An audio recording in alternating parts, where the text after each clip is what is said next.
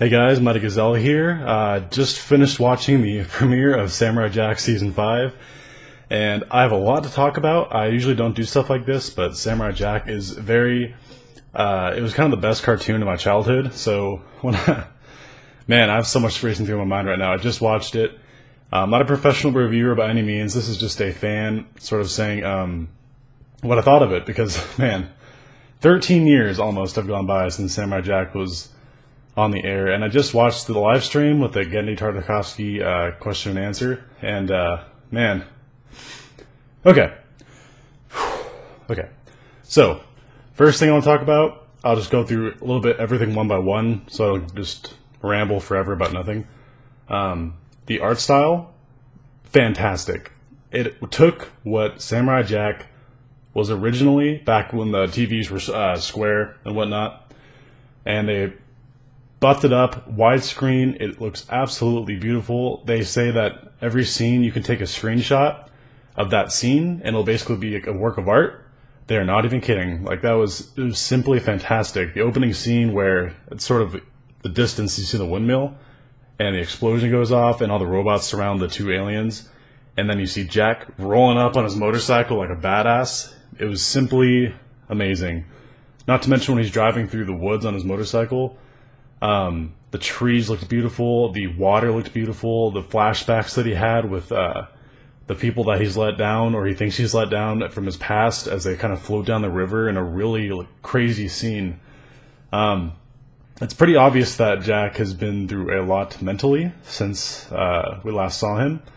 Not to mention we see this new bounty hunter, which is a really cool guy. He's like, do a little bebop bop, whatever, and he says like random crap with his flute and whatnot, and it makes swords and different things kind of morph together and create enemies.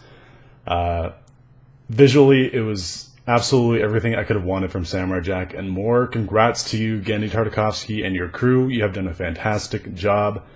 Next thing I want to talk about is Jack himself.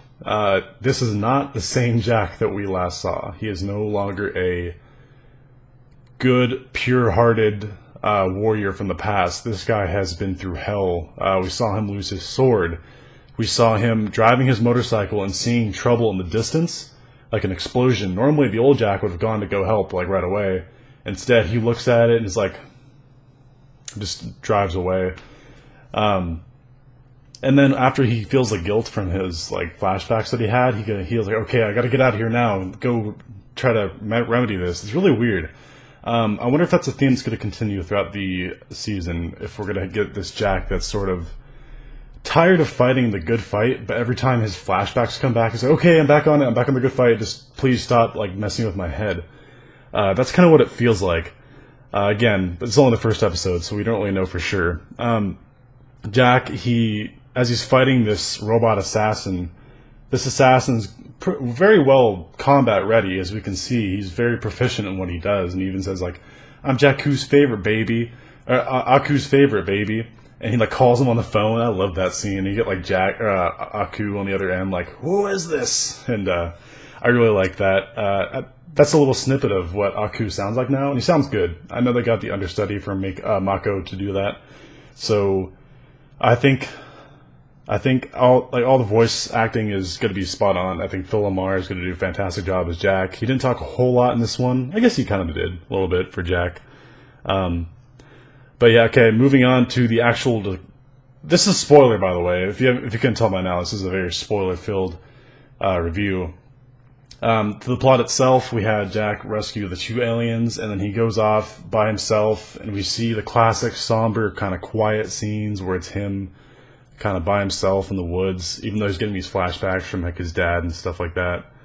And I am intrigued to see what they do with Jack, because they clearly show him as a tormented soul, and they giving him these flashbacks of his failures and his deepest emotions. And I hope he gets a sword back, first of all, because it's cool seeing him use guns and other things that we don't ever see him use. The motorcycle especially, it's kind of weird. But I like it. I like how they're trying something new, and I think he has to get a sword back eventually. I mean, you can't beat Aku without the sword. So how he gets that back, we'll only have to wait and see. And then it ends with him sort of just beating the assassin. He cuts him in half. And the assassin, by the way, is a really unique character. I haven't really talked about him a whole lot. But he's like, I'm his favorite baby. And he's got like kind of like a suave way about him. He's dead, though, so he's not going to return for any of the other episodes or anything. But as for first episode goes, Samurai Jack, it surprised me in the sense, I've heard, obviously I've been talking about the tone being a lot darker. But I had no idea that it would be this dark, and I had no idea that we'd get this many flashbacks. I was expecting maybe a few flashbacks here and there, but he was like talking to rocks during the fight with the assassin. He's like looking at these rocks, and the assassin's like, "Man, you've lost your crap, haven't you?" And it's really sad. It made me sad because Jack, we know him to be such a strong-willed person and a character that when you see him basically at the end of the line just broken down, like physically he can still fight and do everything that he used to do, but it's almost like the life is kind of sucked out of him. And I hope as the series goes on it kind of comes back, as he reunites with the Scotsman and he hopefully gets his sword back. There's got to be some sort of trigger as to what kind of brings him back. The one thing I haven't talked about yet is the sort of the 7 assassins that are training under this like coup of evil people. I don't know what they call themselves. I didn't really remember. It starts off with a really weird scene where the woman's giving birth to 7 kids. Like, that's a lot of kids to give birth to. So I wonder if that's Aku's magic doing. If so, that's kind of weird, but it's like, okay, you're getting darker with your show. That's cool and all. But these kids are like born basically to fight Jack, and it's really crazy. And that's sort of where we get to some of the best visual artwork, I think, is when we see them train as they grow up. It's really, really well done. The voice for the kind of the leader of the group, I think that's Azula, the girl who plays Azula. Someone correct me if I'm wrong. I think that's her. If not, it's got to be someone pretty close. But yeah, and you see the girl kind of like see sunlight for the first time. Like, she looks at her hand and it's got this ray of sun coming through the crack in the wall as they're getting beat up by this like buff like chick who's just pummeling all of them, trying to train them.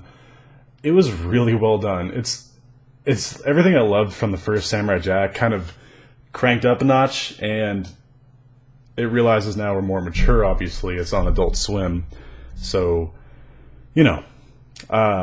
what did you guys think about this? I thought it was absolutely fantastic. It was everything that I could possibly wanted from a Samurai Jack kind of final season. Yeah, I think I got everything I really wanted to say. I mean, I have a lot more going through my mind, but I don't want to ramble forever. I don't want to make this video too long. Yeah, we still have 9 more episodes to go. We have a lot more to discuss. I'll be doing a video of this every week, pretty much. I'll do a reaction every single week, sort of giving my thoughts of that episode. So yeah, I hope you guys enjoyed this video. If you like this video and want to see more, please feel free to subscribe. I'd love to have you here as part of my family, and just enjoy these videos that are to come. So until next time, it's been Mighty Gazelle, and I hope you all have a mighty day. Samurai Jack is officially back, baby. Took long enough.